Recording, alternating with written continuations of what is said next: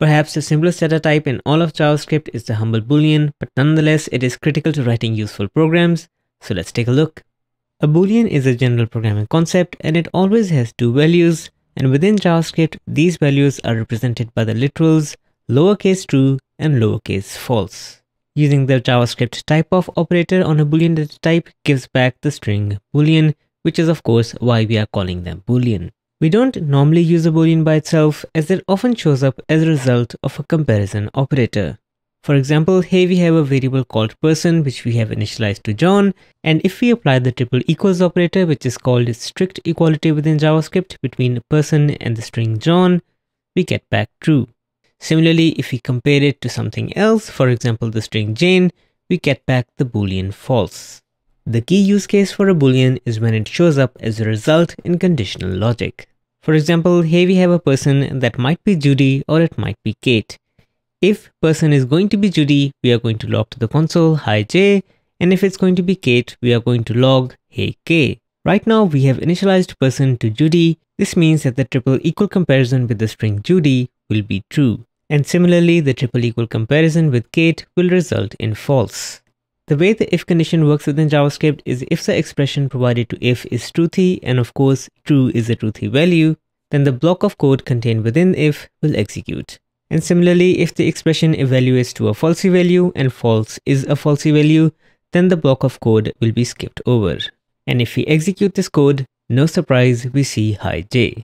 Now if you were to modify the person variable to be Kate and then execute the code again, of course this time we see hey K.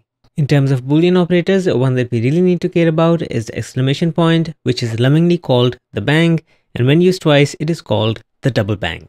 The exclamation point is the negation operator, and it is also called the logical not and the logical complement. Its behavior is quite simple. It takes a true and turns it into a false, and it takes a false and turns it into a true. And you can actually use it twice, and for a Boolean it would have no side effect, so the true will become false and then will become true again, and similarly false will become true and then false back again. But this is great for converting falsy or truthy values of other data types into true Boolean, true and false. An empty string within JavaScript is falsy, so applying double bang to it converts it into a true Boolean false. And similarly, a non-empty string is actually truthy, so applying double bang to that converts it to a Boolean true.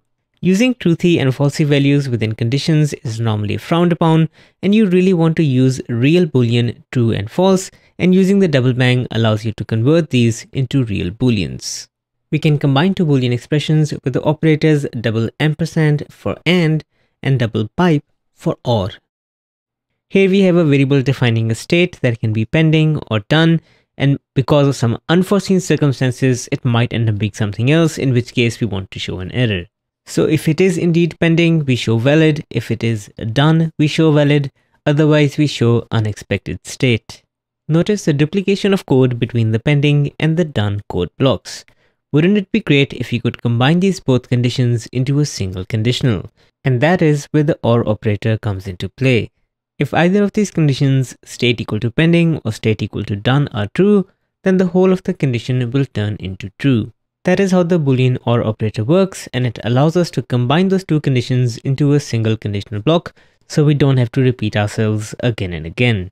The opposite of the Boolean OR is the Boolean AND operator, and unlike OR, where either of the conditions being true results in the whole thing be true, with the Boolean AND, all of the conditions have to be true for the final expression to result to true. Here we have a variable for an HTTP status code, which can be between 100 and 599. If it is 200, it is success, but if it is in the range 400 to 500, we want to show an error, and to combine the conditions that it must be greater than equal to 400 and less than equal to 500, we use the Boolean AND. So as an example, right now it is 200, so it will fall down to success, but if it is 404 not found, it is going to lie in the range 400 and 500, and therefore we will log out error.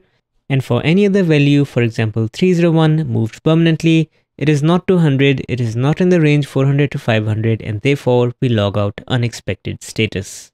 When you have a variable that is intended to store a Boolean value, some developers have very strong feelings about what these variables should be named and specifically how they should be prefixed. Here are a few examples to give you an intuition about the most common prefixes. If you want a variable that will be true if the user is logged in, don't call it user logged in because it's confusing if this is a Boolean value or an object containing some details about the user that is logged in. Instead, prefer the more obviously Boolean looking is user logged in.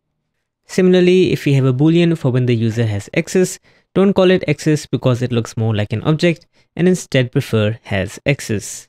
If you want a variable to be true if the user can dance, then prefer can dance. Similarly, if you want something to be true if the user should provide an address, use should provide address. Notice how the prefixes are naturally appearing in the comments as well, and in terms of the English language, they fall under categories of verbs, but personally I recommend picking it up from whatever sentence you would naturally use to describe these variables.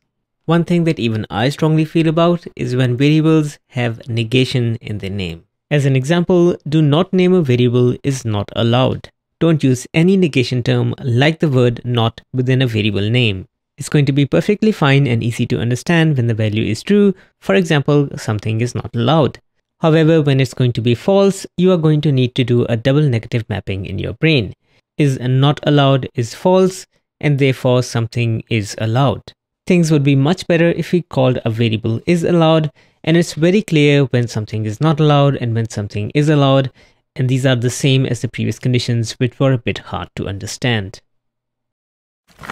Now that we've taken a deep look at Booleans in isolation, it allows us to safely look at more attributes of the core JavaScript data types. As always, thank you for joining me, and I will see you in the next one.